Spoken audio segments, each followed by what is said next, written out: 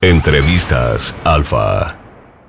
Hola, yo soy Cris Tenorio. Estamos con una mujer muy talentosa, con diferentes facetas, diferentes géneros, y que tenemos la oportunidad de que esté desde Londres aquí con nosotros. Riva Taylor, how are you? Hi, I'm really good, thank you. Thanks for having me. I was saying in Spanish a word that I know that you like that is different because it really describes you. Like you're different, like you don't have like any kind of boundaries. You always explore new sounds. So I was looking to your biography and everything, and it was like always exploring. And I'm a really stalker, so I get into your playlist. I was really surprised that you have from Peter Gabriel, Jessie Ware, Miley Cyrus. How is the life of a sound seeker? How do you find inspiration? Yeah, thanks so much. That's a really nice observation. As a writer, I'm always looking for inspiration and influences, and whatever comes my way, I will try to create using those influences. So, this latest body of work, the latest album, is very much been created because of influence from what I'm seeing. It's all about me looking outwards. Whereas, inspirations come from anywhere. The last album before, written during the pandemic, was inspired by those moments, those very isolated moments. So I think if you listen to my personal playlist online, you can really hear quite a stark difference between my musical outputs, because I think they've just come to me at different moments in time. So this is a moment where the world is open again, we're feeling very free, and I'm able to travel. I'm a bit of a musical nomad, and that's where I get my inspiration from, the places I go, the people I meet, the things I see. And in particular, this new music is all about the Latin rhythms and being inspired by that and creating around that soundscape. I really agree with what you're saying. And I mean, I like that you celebrate, as a song of yours, you celebrate every feeling, every moment, like the good times and the bad times. I really love that about you, and that you are into music from long ago. Like, I mean, you say this in a lot of interviews, but it's really important that you signed when you were very young. Was that like a bad pressure to you in any kind of time in your life to create music because you had to create something? Yeah, interesting. Well, going to your point of influences from everywhere, and you mentioned Peter Gabriel. I grew up as a kid listening to Peter Gabriel. I was very lucky to have parents that played a lot of music around the house. So I was listening to everything from like Peter Gabriel, Dire Straits, to modern pop music of the time, like big female power ballad singers, Whitney Houston. They've all shaped who I am. But I've definitely moved through the years and departed from the music that I first put out when I was first signed as a little girl, which I think is what you just mentioned. So yeah, I've been constantly learning, but yeah, interestingly, with this latest music, I've done full circle because I wanted to come back to my core, back to my roots, and it was jazz music. It was classic jazz music that first got me signed when I was 12 years old. And I had a realization. It was actually born out of the pandemic when, we all had that moment to sit and reflect, that I wanted to go back and do a little more of the stuff that I had started doing, that sparked my interest in made me fall in love with the idea of being a performer. So that's where we started on this route. It actually started with jazz music, jazz chords, and from that we shifted into Latin jazz. Yeah. And then this is the music you now hear. It's like a really interesting journey, as I was saying and you're saying too, because for example, as you're saying, you wanted to explore like the old you, like the roots in you, but also new sounds. Like Colors of Blue is just amazing. Like to me, like every blue in the song is like, like different layers, like heartbroken but sexy but naive with love. So about this, what was the most challenging in studio to you, like to go back with the strings that are beautiful and the jazz and the new sounds? What was the most challenging thing in studio for when recording Colors of Blue? Thank you for digging into that, because you're dissecting the music, which not everybody does. So that's really nice. The challenging thing with Colors of Blue, I think, was actually how do I put it, was having enough edge, because the music that I'd released before, you know, we were sitting nicely in what we call, I don't like to put things in boxes and genres and whatever, but in the pop space. And there were certain songs like Celebrate, which is one of my favourites from the last record, where I deeply connect with the sound.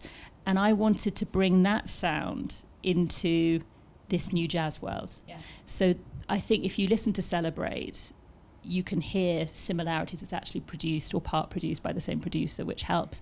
But that was the biggest challenge, I think, trying to merge the worlds of jazz and my slightly more classic training, if you call it that, and background, and the edge that we had also come to be, and also lyrically do that, because Colours of Blue, what I really enjoy about it, it's not just a surface level song, really. It's quite complex, and it's adult. Yeah.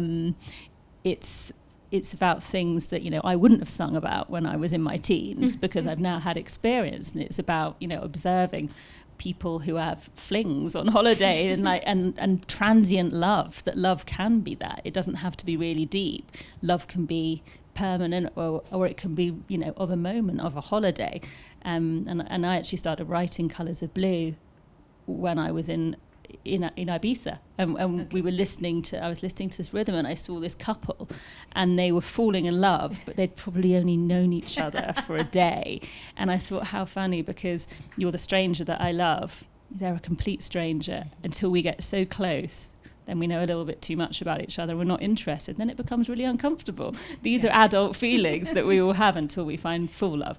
So that was what Colours of Blue is all about. You're a very good storyteller, by the way. Really good storyteller. So I gotta say that I was working, and I was just listening to your music, planning this interview, and then I heard Solo Quiéreme, and I stopped typing, and I just wanted to cry. That's a beautiful song. So thank you. What came first to you? Like the emotion, the music, the words? It's a beautiful song. Solo Quiéreme was actually a really easy one to write. Really? Yeah. Interestingly, though, we didn't have Solo Quiéreme to start with, and we didn't quite have a song there, and it was really missing something. It was just love me, just love me. I can remember I was sat in my home studio, and my producer actually sent over, which is sometimes how we write, you know, if I'm just needing a bit of inspiration, he just sent me a nice guitar riff, and I started singing over it. And we had mostly what you hear now that night when I wrote it, but we didn't have the Solo Quiéreme. So it started with the guitar. It started with that lovely sort of lilty Spanish guitar, and then the lyric just followed, and then Solo Quiéreme came at the very end, because I was like, just love me, just love me. You asked Google, and I was like, what is just love me in Spanish? Solo Quiéreme. And I was like, and it rhymes. Yeah, it's perfect. So yeah, it's a beautiful song, because like the guitar feels like, I didn't know if I wanted to deconstruct the song, I didn't know what came first, but because the emotion is like so powerful, but also the music, so it's a really beautiful song, Riva. And then thank you. I was listening to you singing in Spanish, and then you know, Cubano, that we played in Alfa 91.3 a lot, and people ask for that. It's to me like, when we in Mexico, we speak Spanish, of course, but when we go to a concert, it's like a barrier, like the language, you know, when we have to sing in English or any other language, but now it's you, the vulnerable on stage, you know, like not speaking 100% another language. How do you feel? And the proudest thing of having Cubano?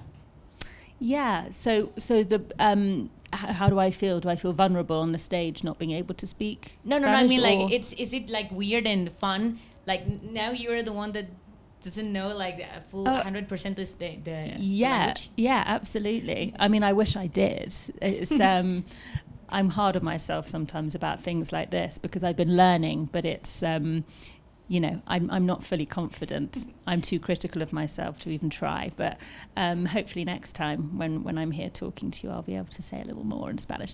But yeah, no, it's a totally, I mean, I never really thought I would be here, amazingly. When we started writing the songs, and the first collaboration, which was with Irvin Riva, you know, he sang fully in Spanish. I didn't necessarily think it would take me here. I was just sort of going with my heart and what felt right.